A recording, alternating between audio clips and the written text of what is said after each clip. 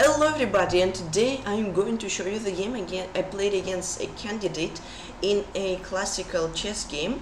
I played against Pragnananda in Fagenes International Autumn in 2022.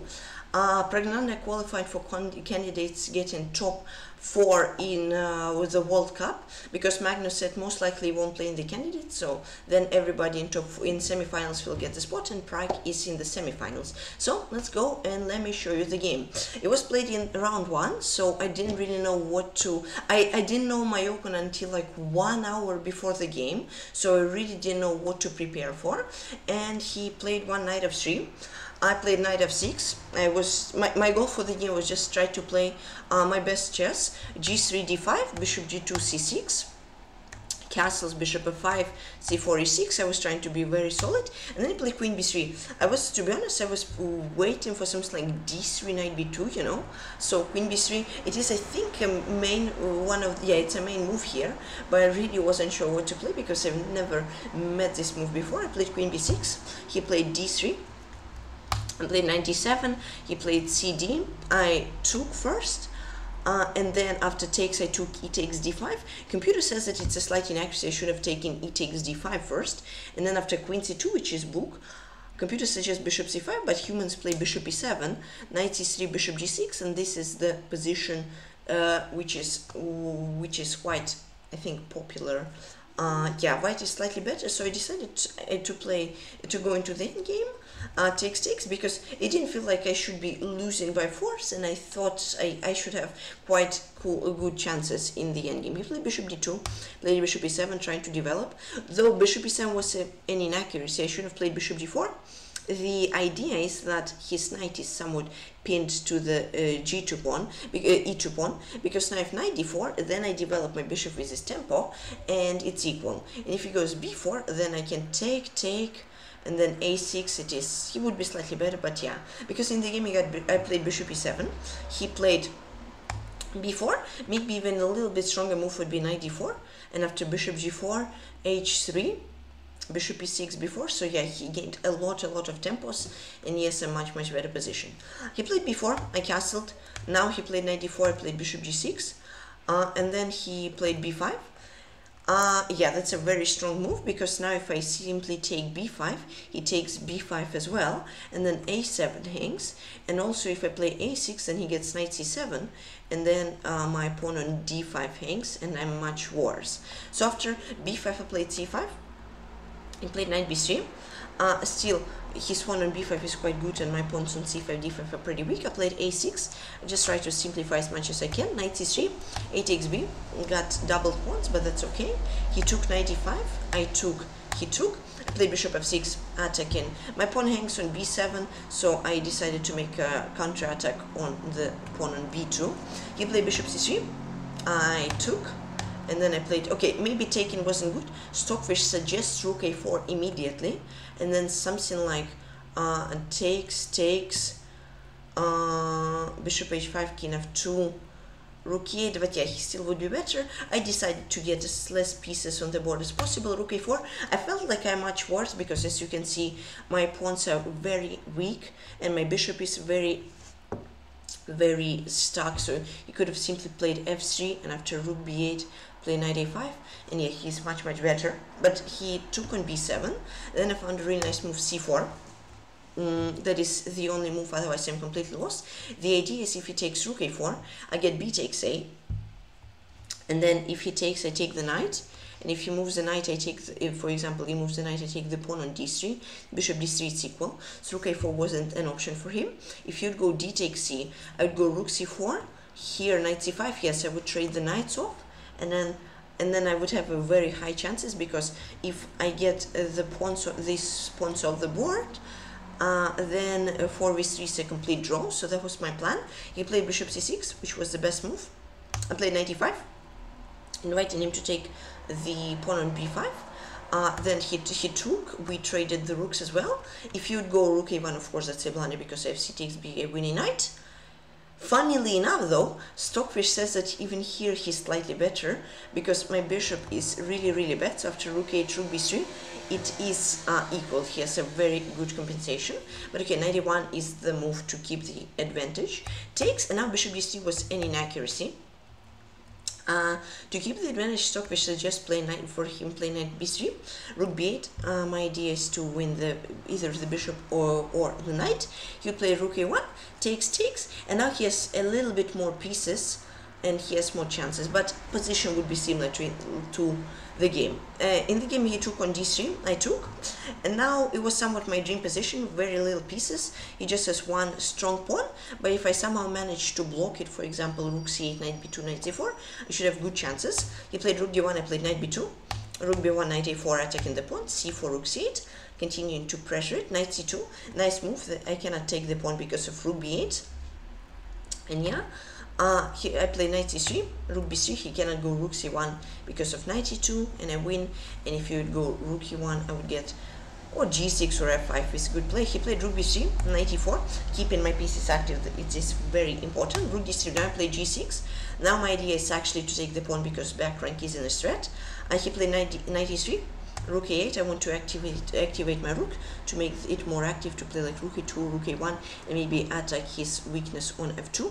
He played knight d1, I played rook a1, king g2 was played, because otherwise I get like rook c. My threat, for example, if he plays h4, I get rook c1 and attacking this pawn on c4, and if he goes rook d4, I get knight c3, I'm completely winning. So he has to sacrifice a pawn, that's a draw, that's why he played king g2. I played rook a2, keeping the pressure on f2 pawn, making the knight also somewhat connected to the pawn, so he cannot really move it away, because otherwise the pawn is going to fall. This pawn on c4 cannot move as well, because my knight is blocking it, and if rook e3, there is f5 with an easy draw. So he played g4, nice move, getting more space. I played rook c2, rook d4, making his rook in not too comfortable square, but that was the only solution for him. f5, takes, king f3. Otherwise, okay, if rook d5, I get rook c4, easy draw. So he tried king f3, and I'm very happy with the idea I found. I played knight d2, and I wasn't sure, I was really not sure what to play, or I play knight d2, knight c4, and play this endgame with rook, knight and pawn versus rook, knight and two pawns. Or I was thinking rook c4, it is a draw, but yeah, he has good chances. I really was not sure on what to play. I decided to play knight d2 though. He played king f4. I took knight c4, and after king f5, I think I found a very nice move, knight b2. The idea is, for example, if you push the pawn, I simply take d1, take f2, and that's a draw. And if knight b2, I take f2 with check, and then take b2 with another draw. And yeah, pretty much he played king f6, nice move. Now if I take d1, he gets rook d8, mate in 1, so that's good for me. After king f6, I checked him rook c6. Okay, if king f5 or king g5, I would go rook c2, I think. Yeah, I would do something like that. He played king e7, keeping some pressure, because his king is super active. It's somewhat difficult to draw. I checked him, putting his king as far as possible from my king. Then I played rook c2. Then he played rook g4 check, I played king h8. I decided to be safe. I mean, any king move works, even king f7 works. Maybe that would even be better because I get more active king, but I decided to be safe, king h8.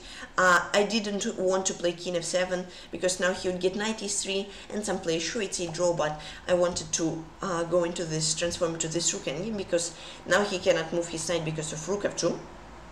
So he was forced pretty much to take knight b2. Takes rook f4, I cut his king off. Yeah, I think rook a2, this, rook g4, king f6, rook g3, and now we get this drawn endgame, rook and pawn versus rook and two pawns. It's a very easy draw. Funnily enough, even without this pawn, if I wouldn't have this pawn on h7, it still would be a draw, but I really didn't want to. It was like already 4 or 5 hours of playing, so I wanted to keep it safe. I just tried to block his king off. Here I was just switching between strategies, or super active or defensive.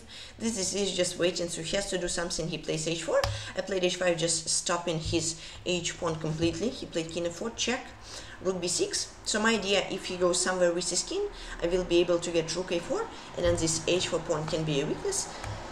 I was keeping my rook on the 6th rank. rook e4, rook b6, rook a4, rook f6, this rook b6, rook c6, just keeping everything simple. Check, check, rook a5.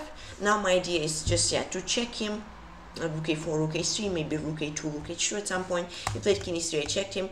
Rook a6, back to my defense on the 6th rank. Rook a4, rook a6, once again back to the defense. Rook g5, king h6, f4. And now after f4, I got a pretty much forced draw because I had got rook c3. The idea is if king g2, he played that in the game, I get rook c2. If he gets king g1, I get, I get anything. Rook c4, rook f5, king g6, rook f8, king g7 repetition, and if you go somewhere else I take the pawn, and if rook g5, king f6 we see draw. So he played king h3, I checked him, he played rook g3, I played rook to c4. The idea is if you would go rook f3, I would go king g6 and then king f5, for example king g3, king f5, and if rook goes here I get rook c5 and an easy draw, just now keeping my rook on the 5th rank. So king g6, if you go f5 then king f6 a draw, and yeah, so instead of rook f3 he played f5, then played rook f4 attacking the pawn with my rook. He played rook g5. If rook g6 I would go king h7 and we would transpose to the game after rook g5, king h6. So rook g5, I checked him, he played king g2, rook f4, attacking the pawn, this rook f1. The idea if he moves the rook, I get the pawn, right? And if he moves the king to h3, I check him. Once again, he cannot move the rook because the pawn falls. And then king h2, I go rook f4, he has to move the king, rook f1, and I trapped his king, and here he offered a draw, and I of course accepted it, and after 100 moves, I managed to draw Prague. I was very, very happy with the game. I think it was a nice defend, and that is how, yeah, I managed to draw Prague, guys. Sure, yeah, the opening was, I really wasn't sure on how to play it, and I somehow I somewhat messed it up, but then fortunately he didn't transform into a winning endgame with f3. He was, I think, maybe a little bit greedy, and then I managed to get to this rook knight and 3 pawns endgame versus rook knight and 4 pawns. Then I put pressure, and then we traded the knights, and then we transported to an endgame rook and pawn versus rook and 2 pawns. And then after a long tiring defense I managed to hold it, and that was a draw. So yeah, that's it. That's how I drew Prague, guys. I really hope you enjoyed the video. Let me know what games you want me to cover in the next video. I really hope you liked the video, and I'll see you next time. Take care everybody, and bye bye.